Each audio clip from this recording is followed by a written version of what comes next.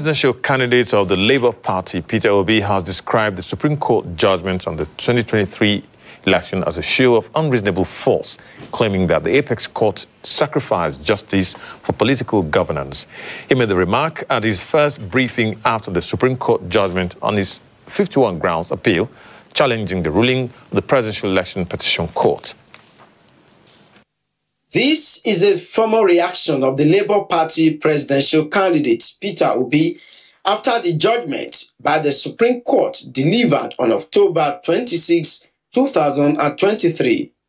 He described the Supreme Court judgment as breach of confidence. He said he has taken time for a deep, sober mood on the court decision as the country is confronted with weighty issues of national interest.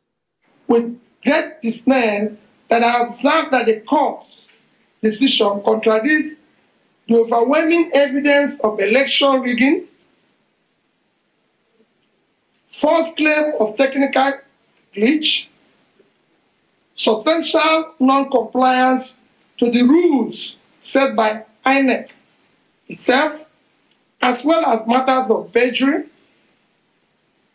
identity theft, and forgery that has been brought to light in course of this election matter. These are hefty allegations that should not have been treated with levity.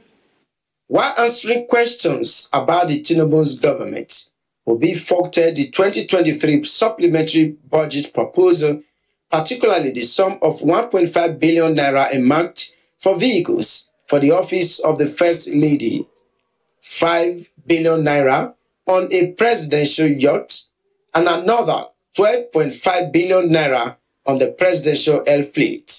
26.5 million Nigerians will go hungry next year. This is an issue of national importance that we can go for supplementary budget.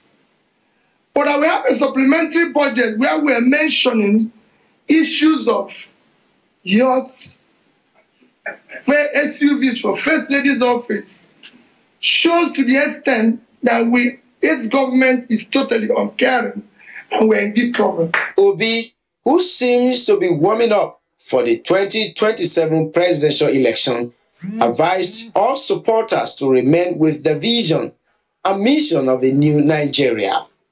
Ogie Ihimekme, AIT News, Abuja, Nigeria's capital. Meanwhile,